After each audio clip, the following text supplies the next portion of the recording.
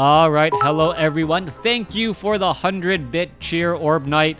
Hello everyone, and well, thank you for tuning in, clicking on this video. If you guys are watching on YouTube, if you guys are watching on Twitch, well, you guys have been watching me for quite some time. If you haven't done so, please consider following. That way I can get up to that magical 75 concurrent viewers that Twitch wants me to have in order to be partnered. Anyways, let's go ahead and break things down in this matchup here.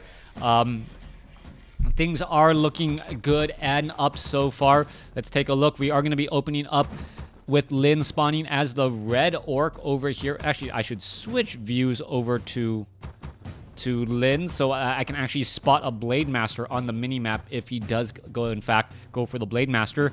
Meanwhile, at the other end of the map, we are going to see TBCBM opening up with the Ziggurat. It does have a Tomb of Relics, Crypt, and Altar of Darkness as well. Now, this is Turtle Rock, a map that I would say generally favors the Orc Army. Orc Army has a slightly easier time trying to creep out and set up expansions. Plenty of expansions on the map. In addition to that, the Gargantuan Sea Turtles do drop the Potions of Greater Healing and the Potions of Invulnerability, which a Blade Master really want. Orb Knight is Crota's #1 fan. Well, he is constantly throwing bits at me, so that does help. Thank you very much. If all the viewers were in the US and were able to watch ads, I am sure that these guys, that everyone would be able to just throw bits at me as well. Thank you for the follow, Nick Zuko. Yeah, thank you for the follow. Definitely enjoy it. Maybe I can... How many followers do I need? Like 15,000 followers is considered a stream, like a big shot in Streamlabs. I have the subscribers, but not everyone watches. If I had half of my subscribers watch my content on YouTube, that would actually be really great. That'd be like 30,000 views per video. Definitely enjoy that, but well, I think a lot of them were just here for StarCraft as opposed to WarCraft 3. Anyways, let's go ahead and break things down. Death Knight doing a little bit of solo creeping, can do that since he is going to be able to summon some skeletal minions here in just a second. Skeletal minions dealing a good bit of damage to this medium armor unit, and you can see how fast this giant sea turtle will get taken out. It gets taken down as the Death Knight finishes off this last sea turtle hatchling. Blade Master does his own work, finishes off the turtles, and now makes his way out across the map. We can see that there is the Blade Master right here. There is also an Acolyte here keeping track of this Ogre Magi creep camp.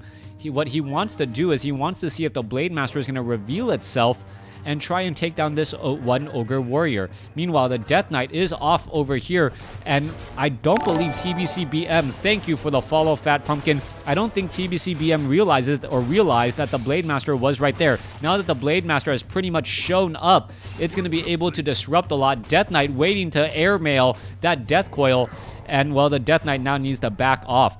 Death Knight wanting to do a little bit of that steal there, as the skeleton minions are now looking to back off once again. Southeast Asia, yeah. Blade Master looking to perhaps put some pressure on those skeletal minions. Skeletal minions are now running back away as the Death Knight still running around in circles. All right, Stronghold already being upgraded. Meanwhile, are we getting a... Yes, Halls of the Dead is being upgraded as well. We can see one Nerubian Tower getting into position as the Blade Master should be able to finish off this Ogre Warrior as the Death Knight can... Oh! Purposely Windwalk strikes the last hit in order to get the item and the experience. Alright, Ogre Warrior will get taken down. Death Knight missed his delivery on that Death Coil there. Or I should rather say Lynn, very much in tune with what was going on the mini-map, knew when to use that Windwalk strike. All right. I don't know if that actually helps me. Well, I think it only helps if you actually watch ads using the little watch ad feature on the bits there. Anyways, what's happening next? Blade Master going to be heading back down. May be able to put pressure onto that Death Knight, but the Death Knight's still sitting at level 1.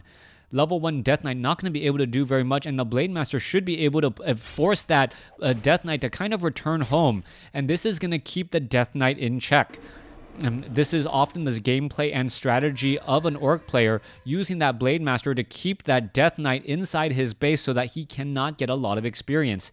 By the time Tier 2 is done, we are going to be looking at a Shadow Hunter creeping out with the Grunts as well. You see an Acolyte quickly taken down, and now the Ogre Magi is going to get focused down as well here.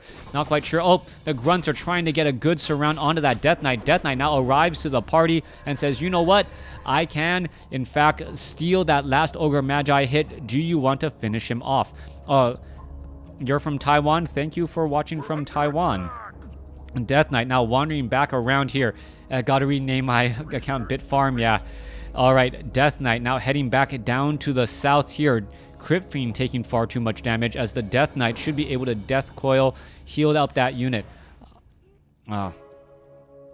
Alright, where is that Death Knight going? It really just seems a bit out of position. Thank you for the subscription, Gary8810. That Death Knight just seems out of position, and he isn't able to execute his game plan or his strategy yet. He hasn't done a lot of creeping. You can see that the Black Citadel is being upgraded. We're getting into Slaughterhouse, but by the time Obsidian statues are already out, the Death Knight and the Lich are going to be really playing a game of catch-up. You can already see the other end Blade Master going to be going after the Ogre Lords off over here. Going to be able to surround this Ogre Lord, finish him off fairly fast. Are we going to see a Hex to try and stop that second Shockwave? Nope, not right yet, as the Hex does go through that Shadow Hunter. Tome of Agility, and what was that? A Hood of Cunning, a very big item right there, as the Shadow Hunter does need to back off. You're going to go ahead and use that Healing Salve. Your channel has been growing since you started streaming. Why, thank you. Back across over here, the Grunt now looking to back off. Ogre Magi gets taken down. Rune of Healing quickly used in order to heal that Shadow Hunter back up, as that Shadow Hunter now has Healing Wave. Forest Troll Berserker is going to get taken down. Meanwhile, at the other end of the map, Lich and Death Knight going to finish off the Ogre Warrior creep camp again. And the Death Knight may be able to get to level 3. That is going to be important, as the Death Knight should be able to keep that Lich alive if it does try to get bursted down by that Blade Master. The Blade Master should now be running out across the map and should be putting pressure on the Undead army while the Shadow Hunter is creeping by himself. Oops, mis-rallied. Where is that Raider going? Is it going to actually move out and try to regroup with the Blade Master? Blade Master going after all these units. There is a Watcher Ward right there, as the Blade Master takes a little bit more damage again. Shadow Hunter still sitting at level 2. You can see an army of units just getting healed back up. Shadow Hunter, I believe, is the one tanking all of that damage. Now going to heal himself up, as well as the Blade Master going to try and engage, perhaps take down a Tomb of Relics. I got to say that I believe this Raider was actually mis-rallied to the Blade Master. No real reason to be in this position. He is actually in a bad spot. Meanwhile, Death Knight trying to block here, unable to do so. As you can see, a low hit point Ghoul does get healed back up, and the Blade Master is simply just going to run back on through. Overall supply, 46 compared to 35. TBCBM is still, well, out of the running. 11 supply down right now, but he is starting to get a little bit of that tech advantage and get the stronger undead units that he needs. However, if the Blade Master gets the necessary items, which he may be able to do off of this Gargantuan Sea Turtle creep camp, the Blade Master is going to get, well, have an even more difficult time trying to get nuked down. Death Knight is currently out onto the field. You can see the units are now running back around.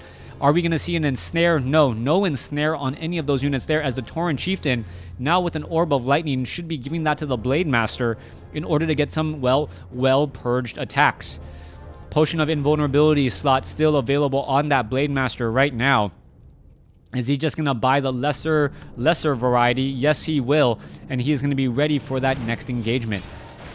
Death Knight going after the Gargantuan Sea Turtle. Death Knight now sitting at level 3. Lich is at 2. No Naga Sea Witch as of yet, as we may see a skirmish in the middle of the map. Blade Master gets in some easy hits. There is a Purge, followed by an Ensnare to ensure the death of the Banshee. Tauren Chieftain quickly puts his foot down and is able to take down a Crypt Fiend since it was stopped in its tracks. Banshee needs to get a lot of curses off to really be worth it, as the Dark Ranger joins in on the fight. All right, Tauren Chieftain does get taken out.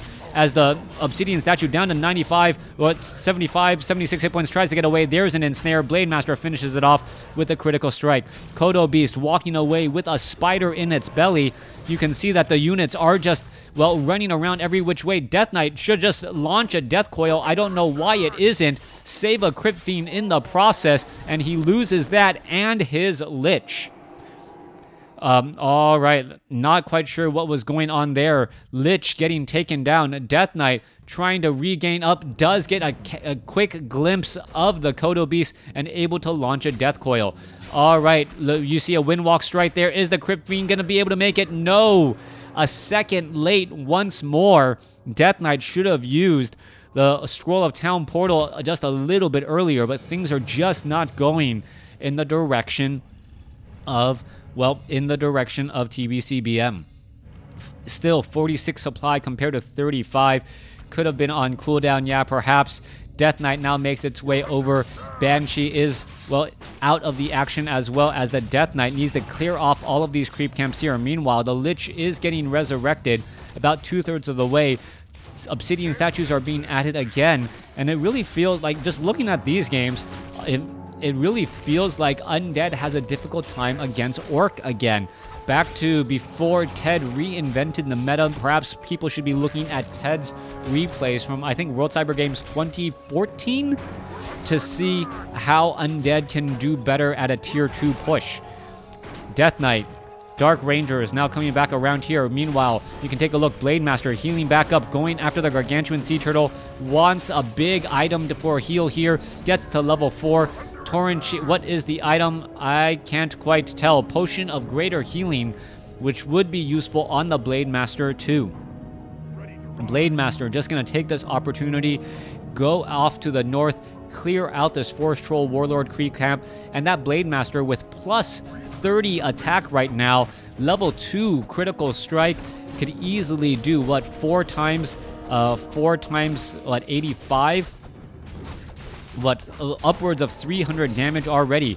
Rune Bracers on the Shadow Hunter most likely should be transferred over, making it very difficult to try and, well, nuke down that Shadow Hunter. Meanwhile, the Blade Master is just keeping tabs, keeping track of where his opponent's army is, and says, you know what? You are not really being that aggressive in terms of the expansions. I still have a sizable advantage over you. All right. A little bit more healing. Tauren Chieftain really wants to get to level 3, perhaps level 2 Endurance Aura.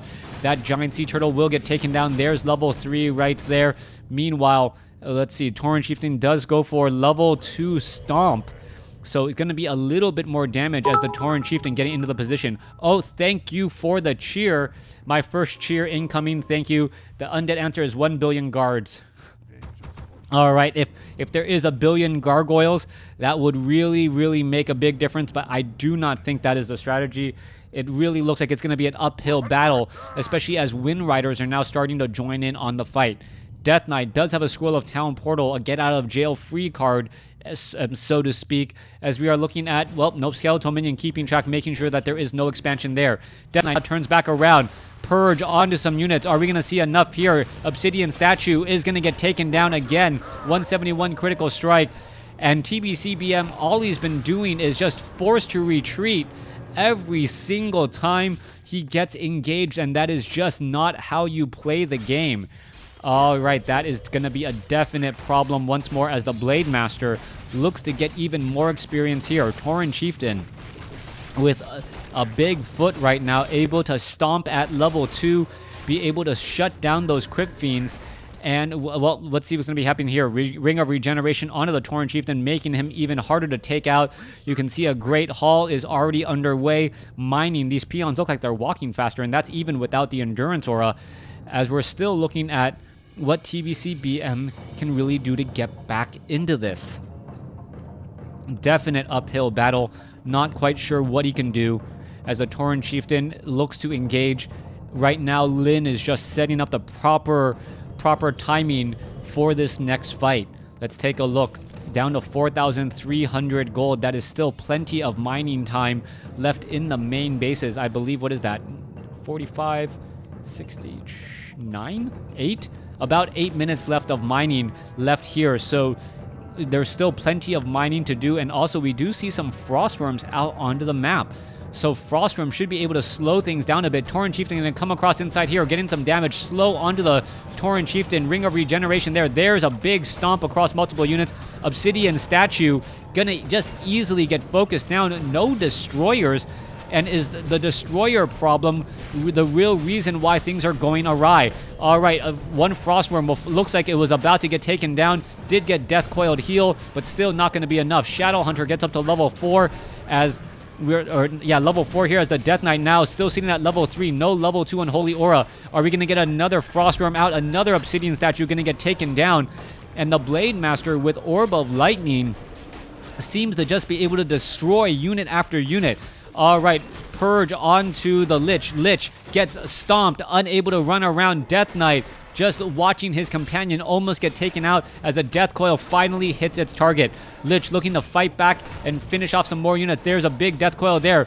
Tauren Chieftain, well, gonna finish off the Death Knight. Tauren Chieftain now sitting at level 4, and without the Death Knight for those burst heals, that is going to be the end of that. Moments of brilliance in the last match by TBCBM, but not enough to overcome even while fighting inside his base. The hero score, the ultimate indicator of how everyone was doing, as we see Lin taking this game as well.